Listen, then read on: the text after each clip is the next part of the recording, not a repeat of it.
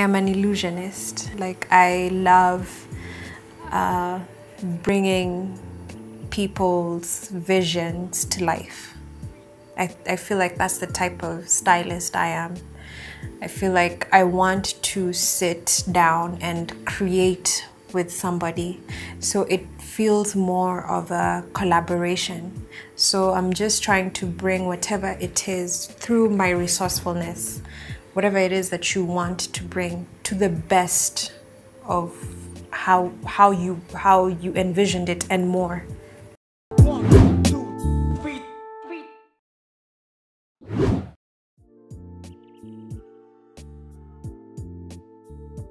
Well, it depends with whatever project that I'm working with.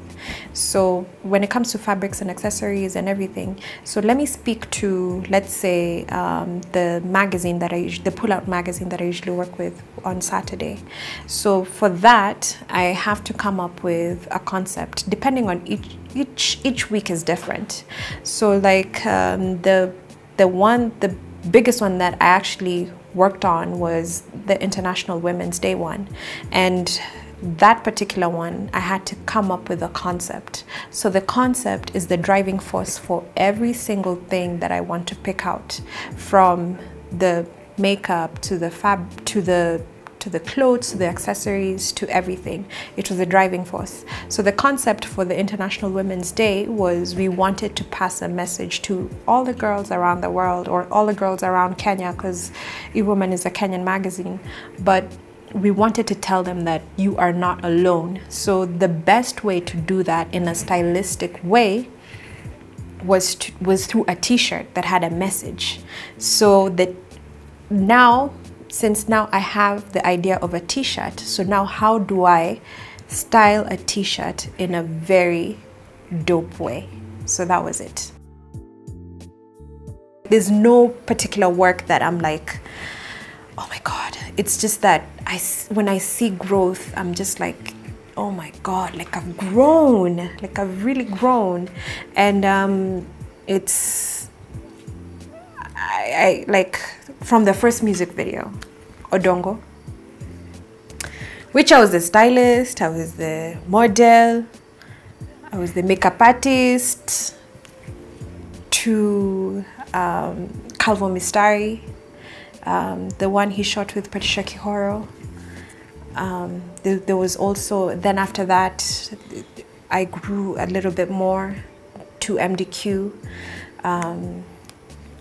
From MDQ, I grew a little bit more to Nameless,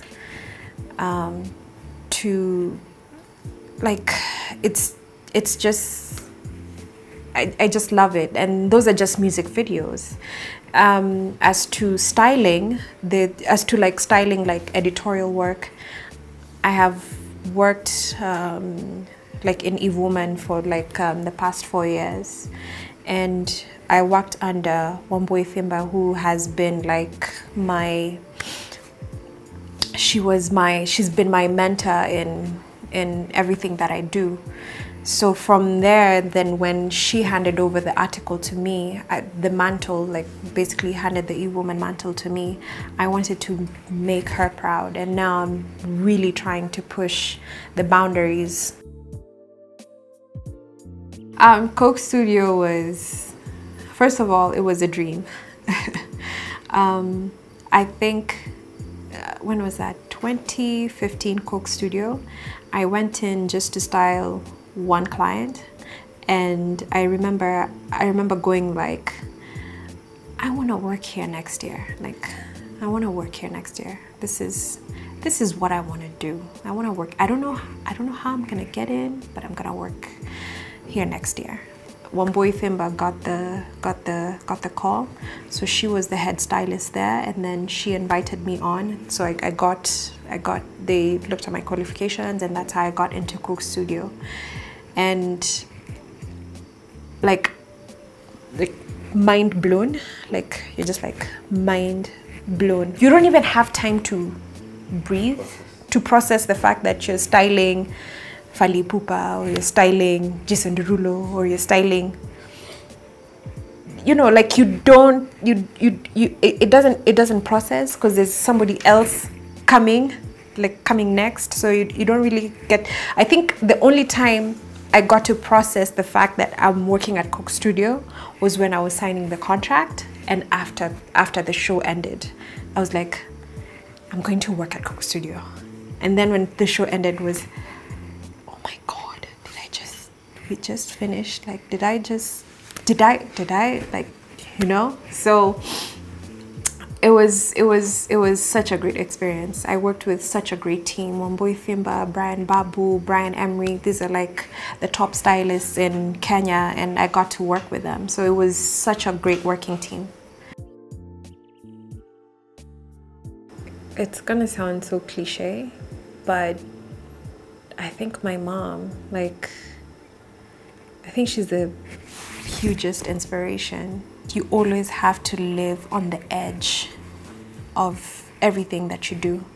So I saw that with her. She threw me on the edge of it, and then now I try and climb back the rope and try and figure myself out from there.